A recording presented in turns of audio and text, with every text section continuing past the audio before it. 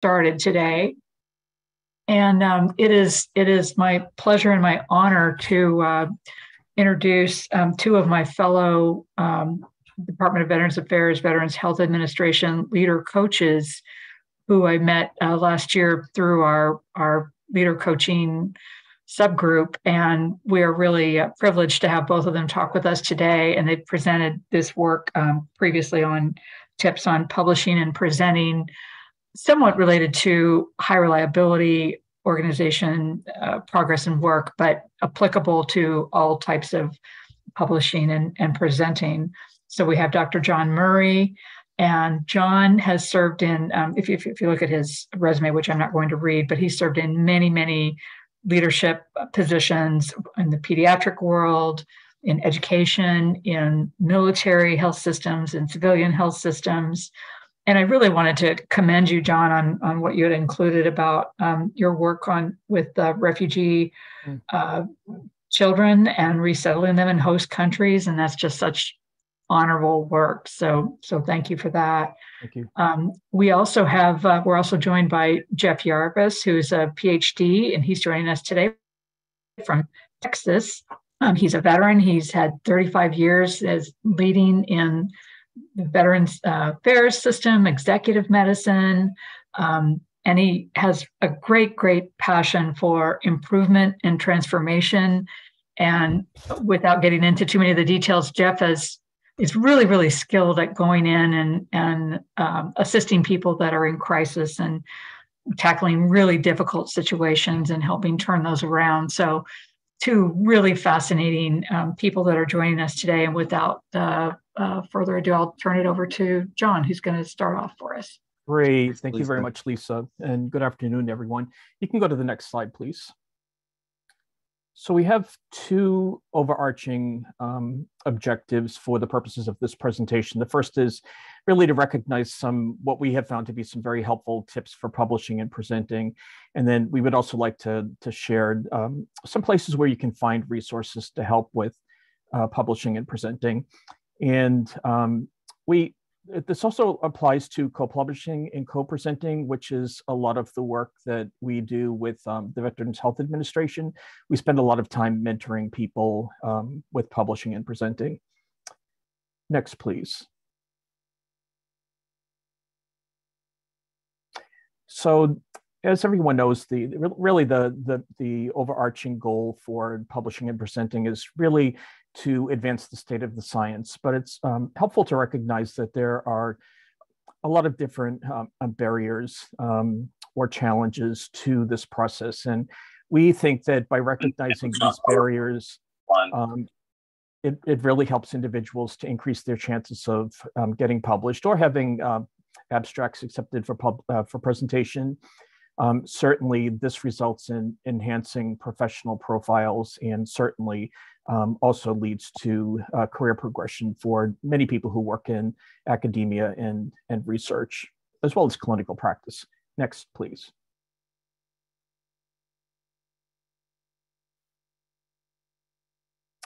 So these are probably the most important tips for publishing and presenting.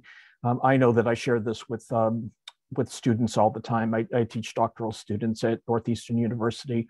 And the first is to remember not to rush submitting a manuscript of publication or an abstract for review.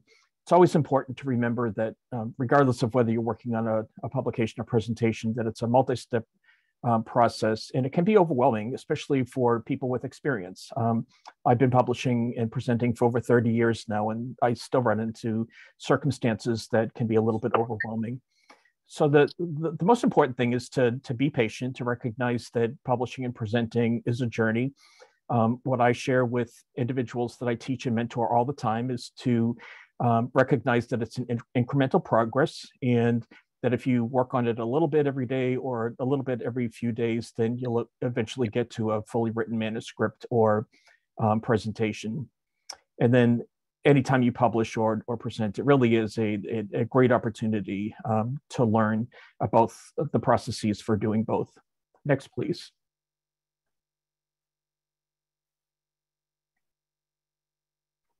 So some of the other tips for publishing and presenting that are really helpful is, the first is to really spend enough time looking for an appropriate publication outlet or a presentation venue. Doing so will dramatically increase your chances of getting accepted for publication or presentation. And you really want to make sure that you have a good idea of who your target audience is going to be. We recommend that for new or inexperienced authors, that you really don't focus a whole lot on impact factor. Really look at which audience will best learn from the information that you have to share. We strongly recommend that individuals reach out to colleagues to ask for suggestions and feedback. And we're going to share with you one of the ways in which we do that with our work through the Veterans Health Administration. Use any and all available resources. Again, we are going to share with you some of the resources that we have available. And Lisa, these are certainly resources that you can share with everybody on the call as well. And then the other thing that's really important is to make sure that you determine early on the order of authorship. If you are writing with other people or putting together a presentation with other people, this is really the best way to make sure that the credit is genuine and it's given to those individuals based on their contributions to the publication or the presentation. And we want to make sure that the order of authorship is fair and transparent. And I'll give you some suggestions for how to take a look at that in a couple of minutes. Next slide, please.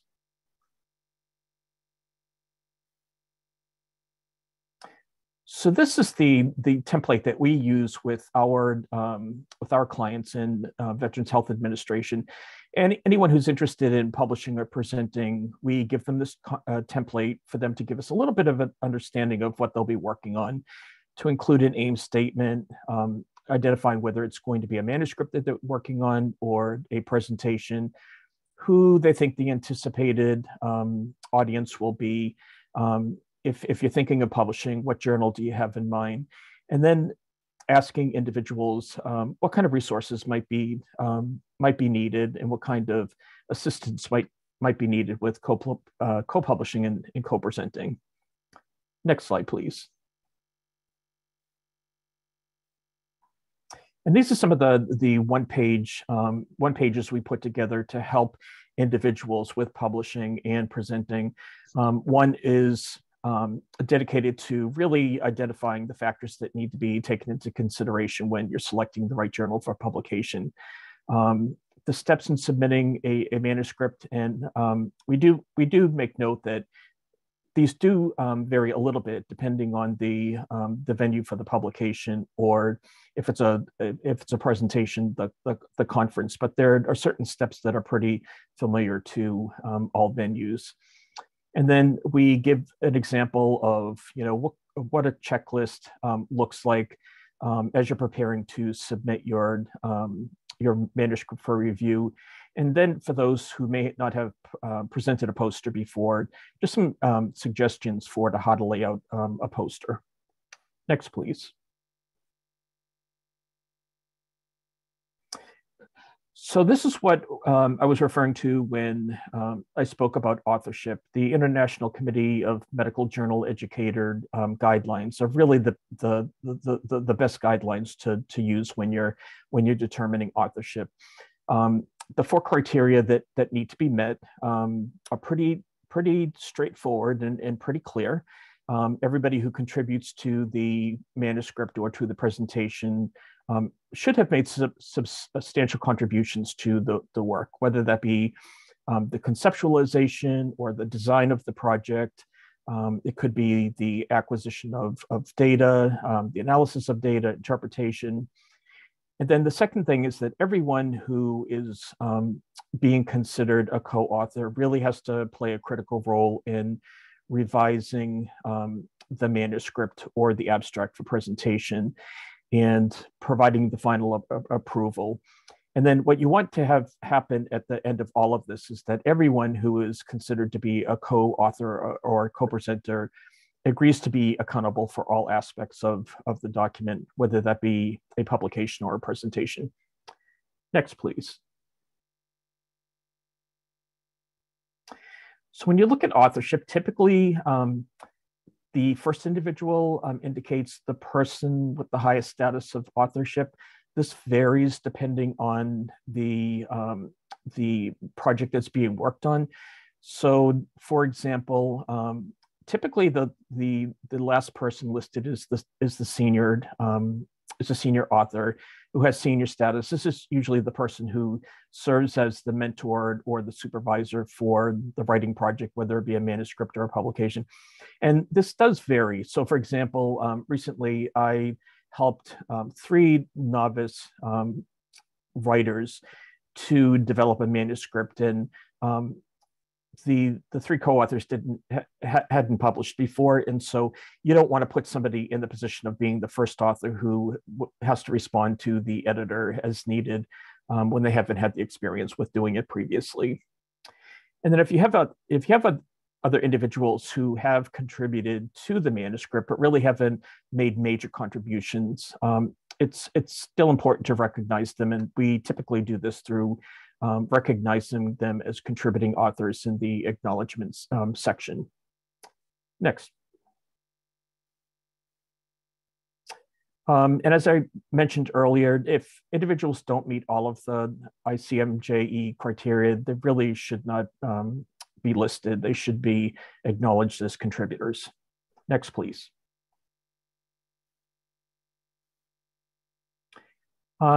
So some of the tips for publishing and presenting is really you want to take the time to read the aim, scope, and guidelines associated with the journal that you're thinking of submitting to. And you want to do this, number one, thoroughly, and you want to do it more than once. And you would think that journal to journal, there wouldn't be a whole lot of variability, but sometimes there is. And so you really want to take time to do this. There was a really great publication that was put out 2 years ago that showed that 1 in 5 manuscripts do not follow the style and the format requirements of the target journal. And unfortunately, there are journals who, if you do not follow the submission guidelines, they just automatically reject the manuscript and don't want to see it back. And so you really want to avoid doing that. And while it sounds like it's mean to do that, we have to remember that many members of editorial boards and many individuals who review manuscripts for publication or abstracts for presentations, they do this on their own time. So we want to make sure that that we take into consideration in the work that people are doing on their own time. Next, please. The other thing that used to be pretty common is to be able to submit a query letter to the editor of a journal. And this is just to see if the editor thinks that the topic of interest, that the topic of the manuscript would be of interest to the readership. Unfortunately, more and more editors of journals are no longer accepting query letters. And again, this is because of the high demands that are placed on them as editors or editorial teams. And so you really want to make sure that if you're thinking about sending a query letter, that you look at the author guidelines to see if they do indeed accept query letters. And as I mentioned previously, fewer and fewer do. Next, please. Okay, so just some quick tips for preparing the manuscript. I'll get started and Jeff will pick it up. Next, please. So when you think about the title, this is really the first thing that an editor or a reviewer sees. And so you want to make sure that that you make a good first impression. And so, spend a good amount of time coming up with the title to make sure that it really does reflect the main theme of the manuscript. You also want it to reflect the kind of contribution that an author is making to the state of the science. So for example, if it's qualitative study, quantitative study, that's noted in the title.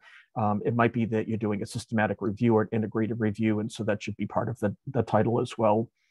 You want to avoid the use of jargon, especially abbreviations, because abbreviations that might be familiar to us may not be familiar to other people. And the really nice thing about titles is that oftentimes they they change during the process of writing and reviewing. And there are times when reviewers come back and make suggestions for ways to make the manuscript, the title of the manuscript, one that does a better job of highlighting to the potential readership what the author is covering. Next, please. So the abstract, these are the guidelines. Many of you are familiar with them, I'm sure. You want to make sure that you identify the aim and scope, the key problem that is going to be addressed, the method used, the data set, how it was collected, how it was analyzed, what are your key findings, limitations and implications. And again, the format for abstracts can vary from journal to journal or from presentation venue to presentation venue. And so you want to make sure that you follow the guidelines that are made available so that you format it in the correct manner. This is another place where if the guidelines aren't followed, the people who review the formatting of the manuscripts will send it back to the corresponding author before it even gets to the editor. Next, please.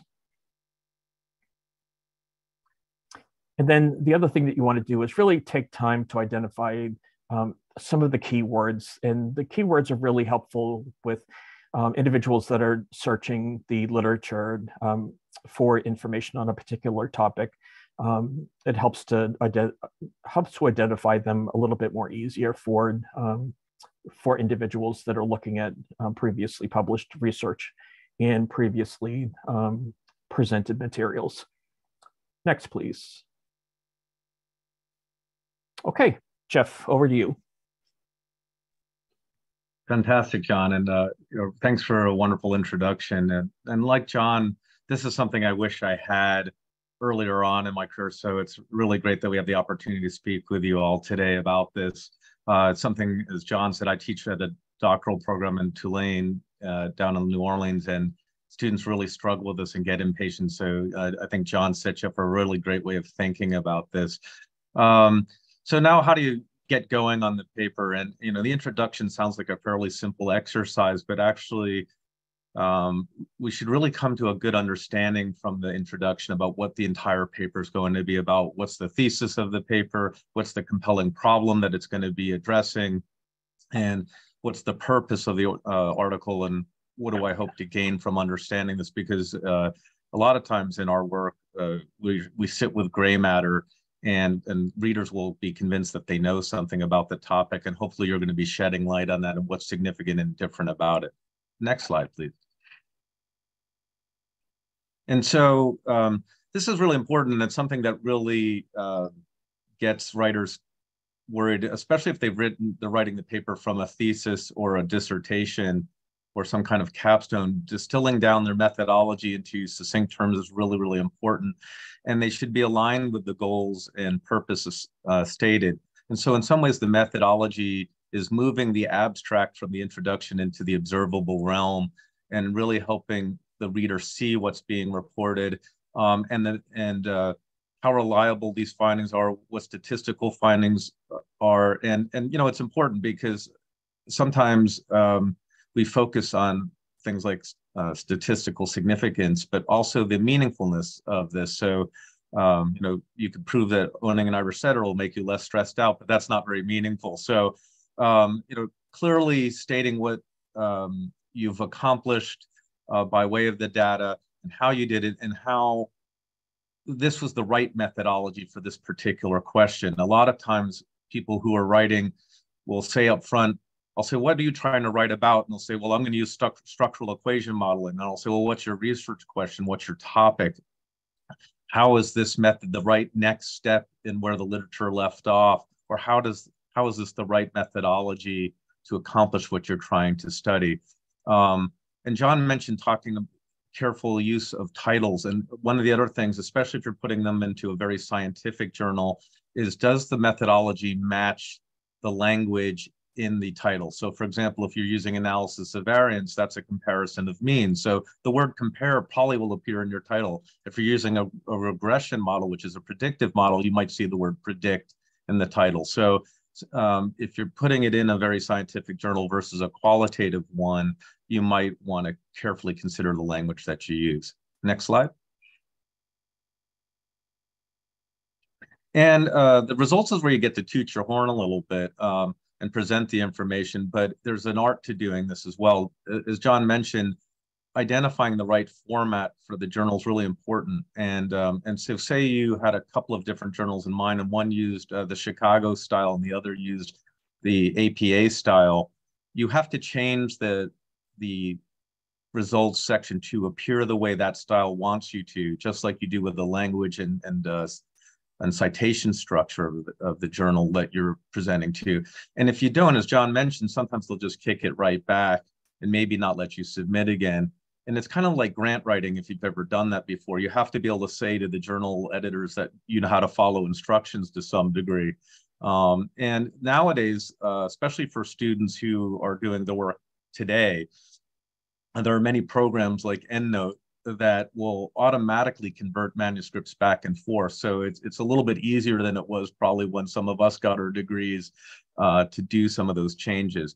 But basically, you want to follow the table and title and format that the journal calls for. And then sometimes, again, distilling down a rather large research project into a manuscript that may only allow 3,000 words is difficult. So you want to avoid repetition and let the picture be worth 1,000 words, as they say. Next slide. And the discussion is really the exciting part, because this is where you get to talk about what's important about your work, what was significant, and even insignificant findings can have heuristic value. And so what the discussion should include is a summary of the results and their significance and what's unique about this study, how it adds to the literature, how it joins literature, how it advances a theoretical position, and how it advanced previous studies or maybe contradicts a previous study. And then you don't want to go too far on the next one, but you can speculate about unexpected findings. But you want to avoid making sweeping generalizations. In your methodology section, in the previous section, you may talk about the number of respondents you had and the importance of that number in terms of the statistical power that it brings to the study. And you want to avoid words like proving or causality unless you're really doing a randomized controlled study in a scientific venue. In the social sciences, that's pretty hard to do. And then, of course, you want to acknowledge the limitations of the study and suggest what should be studied going forward. And then you want to punctuate your work by restating some of the conclusions. And some people, and depending on how much space you have, I just want to circle back for a second and say, usually people in the methodology will just jump right into the technical piece. If you have a little bit more time, sometimes it's nice to do maybe a 4 or 5 sentence lit review of the previous efforts made and how this is the appropriate next step for this particular methodology and why you're using it, or note that this replication of a previous methodology advances the work in a certain way. So if you have the word count to do that, I like to add a little bit of the why in the methodology section if the journal allows for that. Next slide. The reference list is important, and this is sometimes the tedious part. For me, this really is like fingernails on the blackboard, being a little ADHD. And so again, I rely on that software, or I'll pay somebody to edit my work, but this is often the first place I go as an editor, and I sit on several journals because, again, why read the article if the basic components and structure are not correct, as John mentioned earlier? And again, I'm a horrible editor of my own work, and so I often will ask somebody else to look at my work, somebody who's very picky because they're quick to find those errors in the formatting. And even when I'm using correct formatting, font changes or italics or underlining in the reference area can change depending on the journal. And if you've pulled in references from like an online location, sometimes you forget to change that reference, or it's hyperlinked and you forget to change the hyperlink, and so it'll be a funny color when you do the reference page. So there are little technical things that you really have to pay attention to. And then the number of references can be important, because again, if there's a page count, you may have to figure out where to trim the fat a little bit. And so if you have a number of citations after a sentence in the body of the work, you may have to trim them down to just the ones that are most recent, or the one that was most important that you drew the citation from. But a lot of authors like to include sort of the group of citations, which I enjoy too, because as a researcher, by looking at the citations within a document, I often find the eureka moment that I'm looking for when I'm digging for a conceptual thing that I'm missing in my paper. So it's a mixed bag, but there's an art to putting all of this together in terms of word count. Okay, next slide.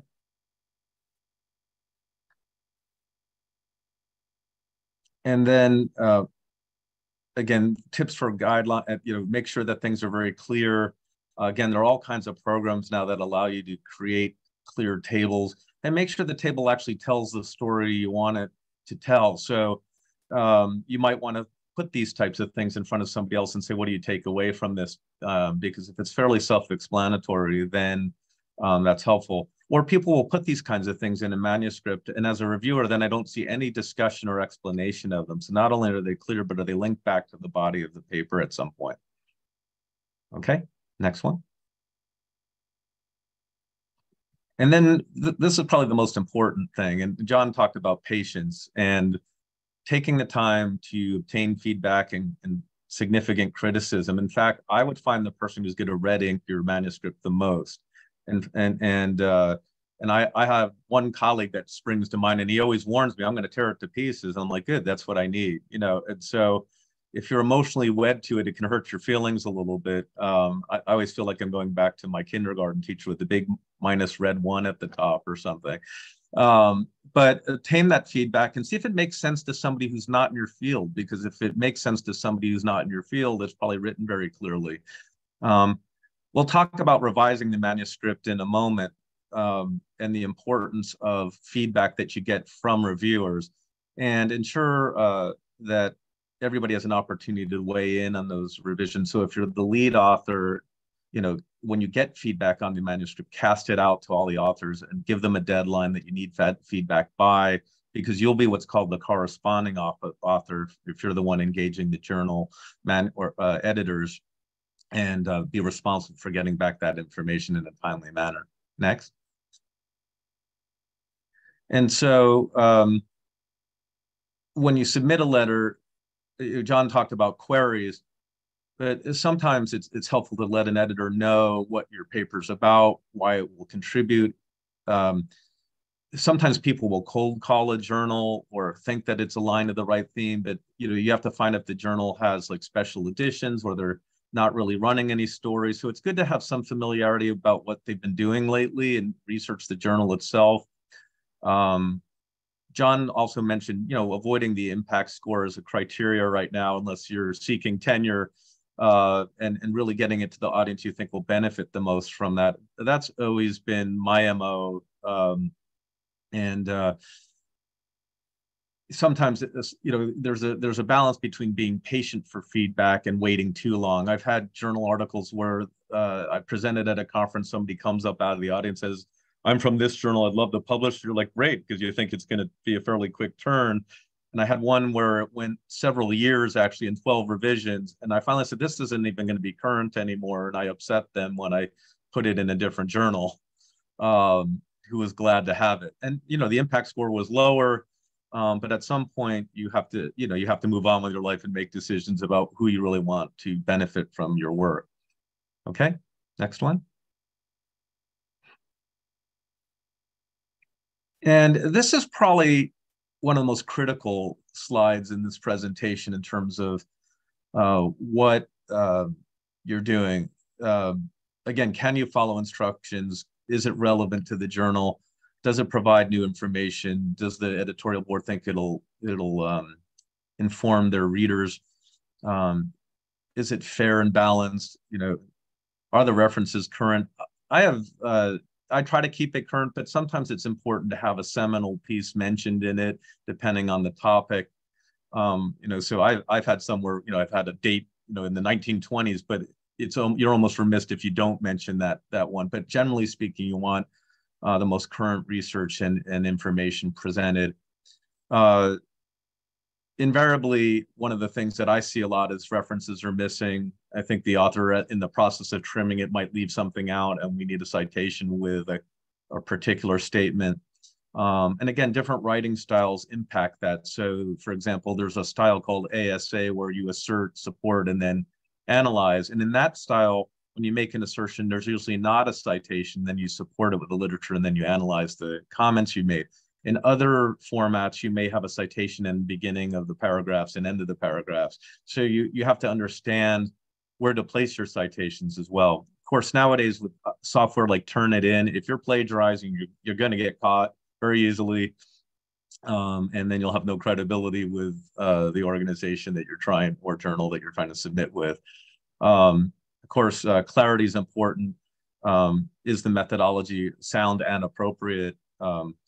And do the conclusions that you've made, are they I wish, I think, I feel, or are they actually supported by the results? And then, having the opportunity to correct any issues with the manuscript will come with what we talk about in the next slide, which is responding to edits. So it's extremely rare, and this is something my students don't understand, to get an immediate acceptance. And if you think about the reviewers, they're like a hammer to a nail. They're going to find something to hammer, so, and it's just part of it. So if you get a revise and resubmit, that's really great.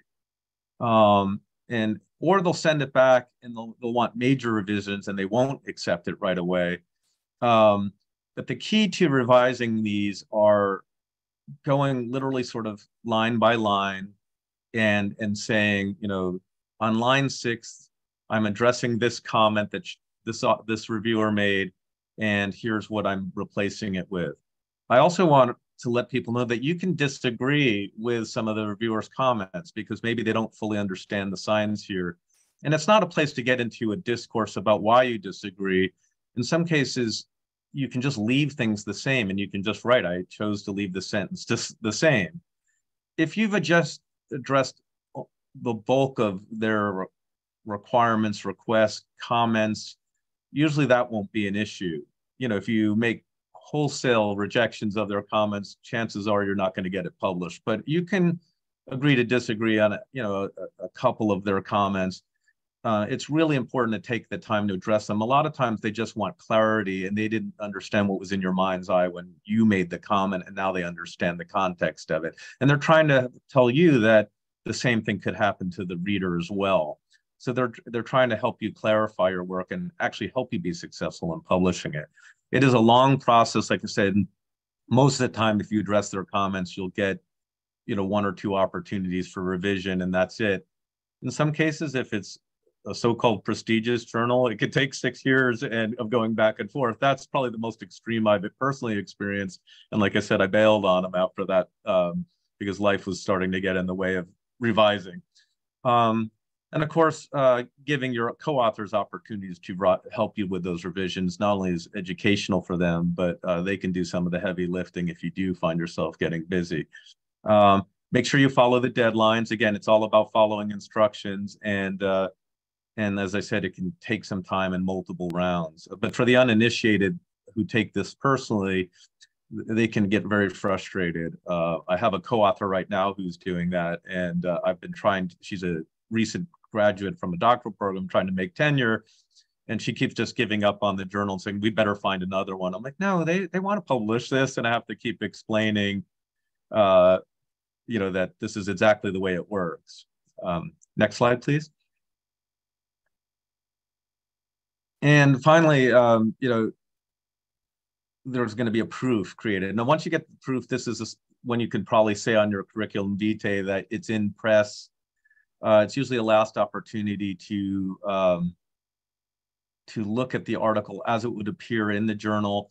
And it usually has like numbers and coding next to it so that if there is a last minute, you notice a typo or some type of issue with it, or they've changed something that shouldn't have been changed, you have an opportunity to proof it and send your changes back. Once everybody's accepted those changes, it's locked in and ready for publication. And anything found after that is sort of mock SNCs at that point. Okay, next slide. And this is sort of a depiction of the way you may see feedback appear. And I usually just go line by line in order and give them what they need. You can click on the bubbles and a margin will pop up and it'll say reviewer number 3 requests, that you make this change. Next slide.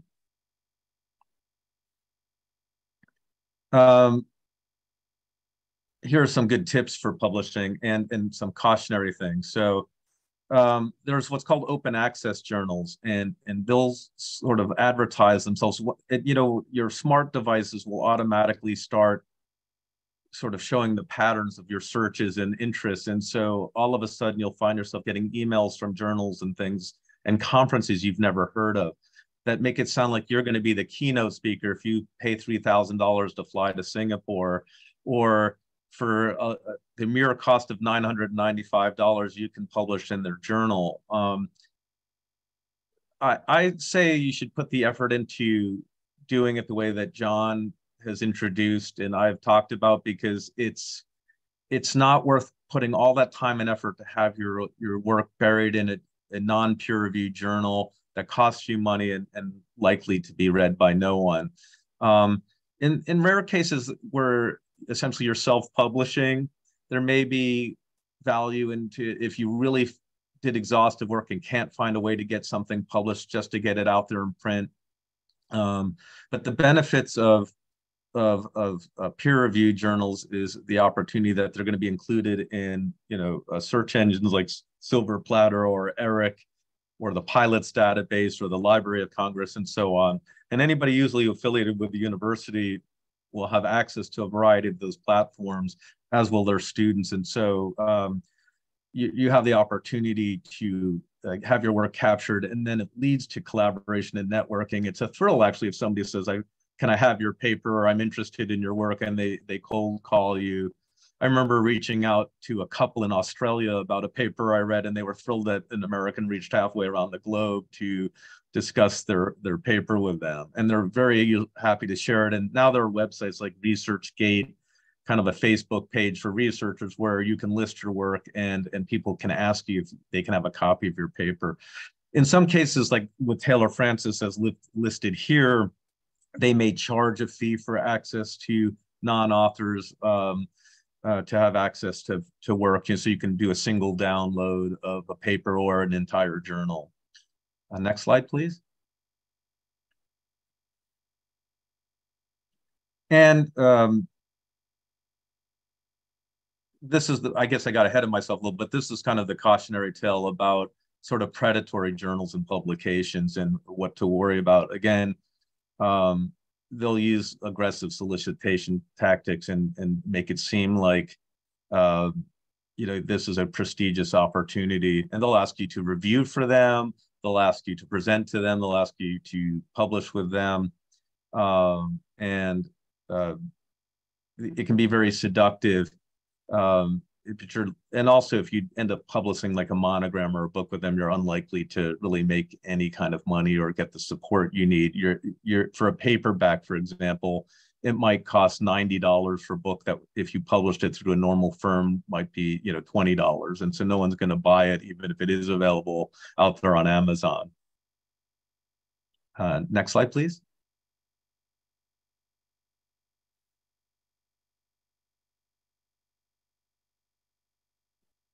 And so, just to kind of double tap a couple of the comments John made, and I welcome your comments again, John, here at the end. This can be overwhelming, time consuming. patience is really key here. Mentorship is important. I think that's why John really spearheaded this for our organization, and because even if you've published before, doesn't mean you're really necessarily helpful in getting others to publish. I think John has put together a really nice way of thinking about this process, but having multiple mentors, maybe somebody who's good at looking at your methodology, somebody who's just a good editor of your work, somebody who understands which journals are more likely to take the kind of work you're doing. You know, if you're using like a grounded theory approach versus a quantitative approach, there are different journals that take different types of rigor when it comes to methodologies. Aim small, miss small. You know, I think if there are a lot of issues that you can peel the onion back on and probably make a career of studying. Don't feel like you have to squeeze everything into one manuscript that you've done. And probably, frankly, if you're an academic, that's not a smart strategy. You want to try to milk your major efforts as long as you can, and in as many manuscripts and presentations as you can. And then finally, this is something that the military taught me, but use a timeline, a backwards plan from the deadlines that the journal has established when they give you feedback, or from a deadline that you might need to advance your work. If you're presenting at a conference, make sure that you have everything in order with yourself and your co-authors, because a lot of times people will get the manuscript or the abstract submission paperwork to a conference with all the CME paperwork, but they don't have their CV in order, their bio in order, a picture ready. And so then you end up missing the opportunity because maybe one of your co-authors just didn't have their act together. So you want to make sure everybody's ready to go before you start the submission process, and let everybody have some deadlines. And then carving out time. John likes to work incrementally. I have to be like in a cabin in the woods for like 2 days uninterrupted, and I'll throw up on a piece of paper. And so it just really depends on where it works for you, but it's going to definitely be time consuming. I think John's method is probably the better one, because you're kind of maintaining that stream of consciousness. But I find when I get busy, it's one of those things that slides to the right on my calendar a lot. And so you definitely have to make time for it. It's not going to write itself though, and that's one of those things that I tell myself when I'm working on a project like this. John, anything to add? Nope. I think that touches on all of the key points. All right, great. Lisa, I'm going to turn it back to you then, and thank you so much on behalf of John and I for this opportunity. And we welcome your questions. Yeah, thank you both so much. And you'll see a bunch of stuff in the chat. I was just sort of underscoring different things you were talking about, and we have some resources on our SMCI website. And thanks to John and Jeff, we'll put these slides with the link to this lecture on the website shortly. But we just want to open it up now. If you want to take your Selena, we could take the slides down, and if you want to take yourselves off mute and ask a question. And while you're thinking of one, I don't know if John or Jeff, either of you have a favorite journal that you've been successful working with. That's one question, and favorites. And then also just from start to finish, if I miss this, I apologize, but what's the average time that it takes when to starting the paper, submitting the paper, and getting it accepted? Well, I'll tell you now right up front, especially since COVID, the turnaround from journals has slowed down by about 2 to 4 months. And so I would say, writing a paper, especially if it needs IRB approval or institutional approval for like public release, I would say probably 6 to 8 months for that, and then maybe another 3 to 4 months for turn. So you're looking at about a year, probably. One of my favorite journals that has a slower turnaround but a higher acceptance rate, since we're an interdisciplinary crowd, is called Reflections, Narratives of the Professional Helping. And it's a good journal because you don't have to have a lot of data. They really want a practitioner's experiential story. So what's it like, in my case, as a social worker, to advance HRO principles for the Veterans Health Administration, and what are the barriers, what are the stories from the field, and you can give some anecdotal data or give some indication that the process you're using is working to advance a social justice issue or a scientific issue. But it's really a way for different disciplines to have a dialogue about a particular issue that they probably know something about. So I like that one, especially for beginning writers, as opposed to having to have all your data. Now, but if you've just done a dissertation or thesis and you have data, I probably wouldn't go there. I'd go to something that's in your field, like John said, with maybe a slightly lower impact score, but is going to be immediately accepted by the group of people you're interested in. Like in my case, being a retired medical service corps officer, maybe something like military medicine, which is an international, medical journal, but isn't going to be difficult like the New England Journal of Medicine. I don't recommend going for something like that on your first try, unless you've done something pretty awesome right out of the gates, that you think it would take. Could you say that journal name again? It was Reflections of... Yeah, it's a strange title. It's called Reflections, Narratives of the Professional Helping. Okay. Okay, great. And then Maggie, you had a question. Do you want to come off mute and ask it? It's her question.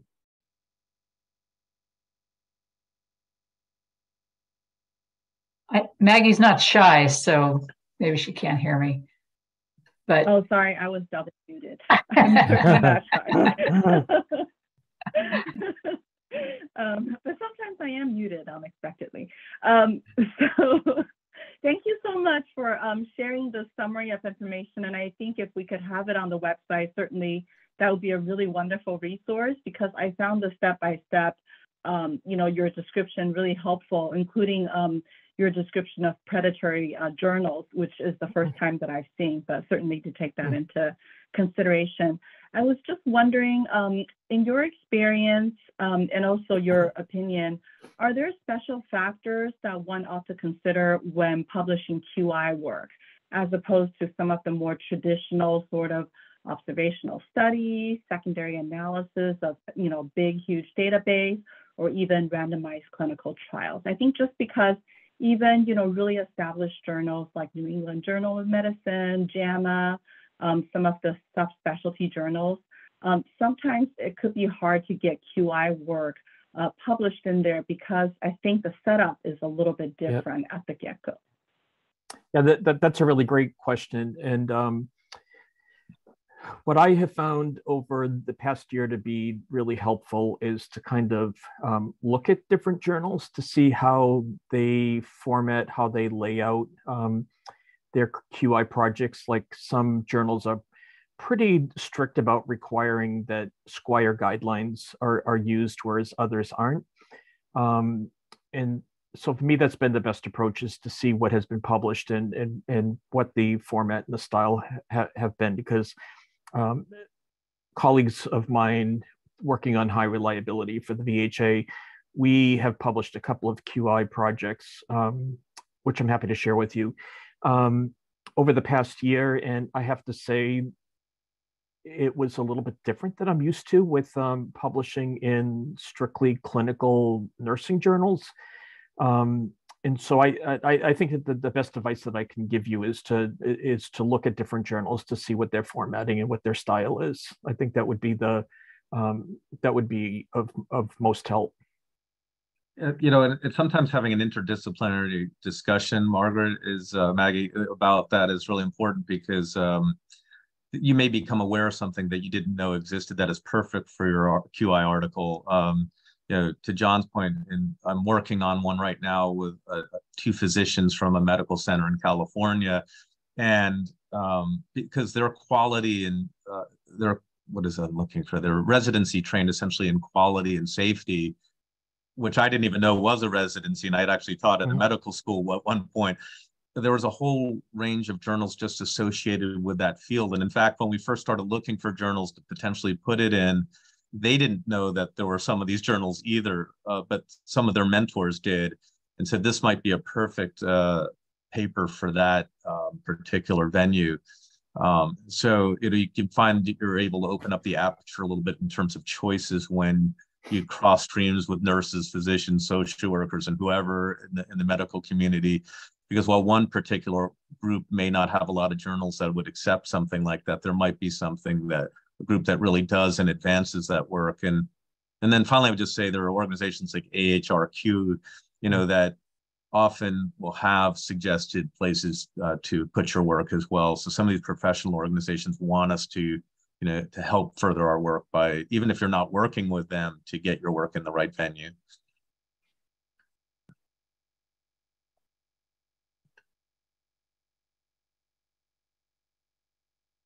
Sam, did you want to, we've got a professional evaluator here on the call. Did you want to ask any questions? Sure. So yes, I'm Samantha Kling. I'm from the Evaluation Sciences Unit, and we work with like all the department, any department division at Stanford that wants our help. And we tend to publish in a lot of fields, and often I run into the big question like suggested reviewers. Yeah. And hard to identify people when I'm not intimately in each of these fields, but any advice on how to identify, be helpful to the editorial board and not just suggest the top scientists who probably get 1,000 requests a year. Yeah, that's a really great question. I actually have never faced that until I started working on publications related to high reliability with the VHA. If somebody asks me within my own field, which is nursing, if I have suggestions, I can immediately think of a lot of people that I can suggest as reviewers. It's a lot tougher when you're publishing in a field or publishing on a topic where you really don't have a whole lot of experience. And so what I do is I reach out to people I know, colleagues of mine. So for example, for the work that we do on high reliability, we frequently have guest speakers that come and talk to the leader coaches. And so I usually reach out to them to ask them if they have suggestions. So I think just, networking with people that are in that particular field is probably the best way to approach it. But it is tough. And there are times when I do submit a manuscript and I can't recommend reviewers.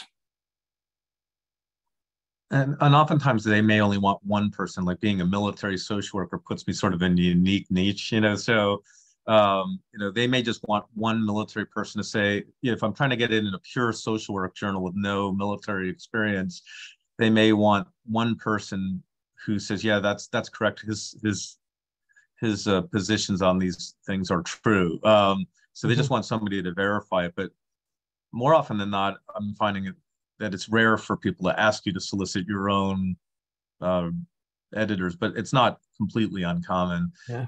Or if you're presenting at a conference, you may have opportunities come to you, in which case you could even ask people while you're in that venue, who would you suggest, or, would be somebody good to have look at my work. And sometimes the person who actually solicited you will recommend colleagues of theirs.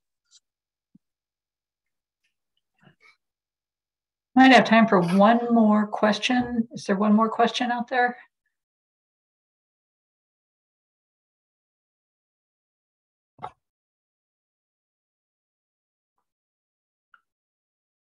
I'm trying to wait the requisite. Is it 10 seconds? I don't know how many seconds.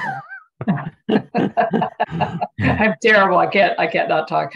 And Jeff, I saw that you put your contact information in there. And John, if you're willing to share yours, we'll share it with this audience, but to give people time to get to their next Zoom. And thank you both so much. Thank you. I was so impressed when I heard you speak in our leader coach group, and these are the way you arrange the resources in your slides.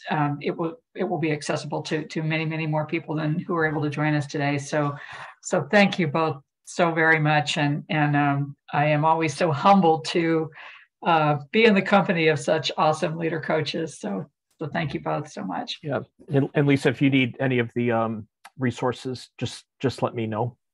Thank you so much. And thanks for honoring us with the opportunity, Lisa. Appreciate it. Thank you all. Yeah, enjoy the rest of your day. Thanks so much. Bye. Thank you all.